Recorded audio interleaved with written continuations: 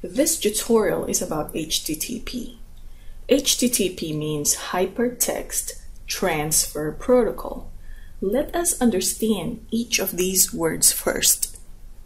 Hypertext is a text with references or hyperlinks that connects you directly to the related material.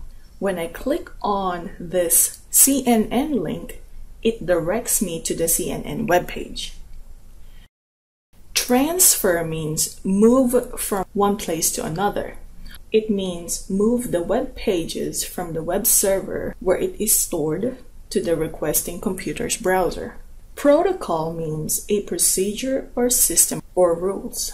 So HTTP basically means the system of transferring web pages. Think of HTTP as the railway system among all the computers in the World Wide Web. Remember, the World Wide Web is the library of the internet.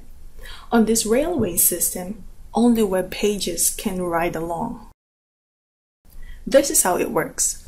The requesting computer opens up a web browser to request the web page. Then the computer opens up its socket just for the web page's traffic. Then the request rides along the HTTP railway to the web server into its open socket. The web server understands the request and loads the web pages to write back to the HTTP railway. It goes through the socket, then it shows up on the local browser of the requesting computer.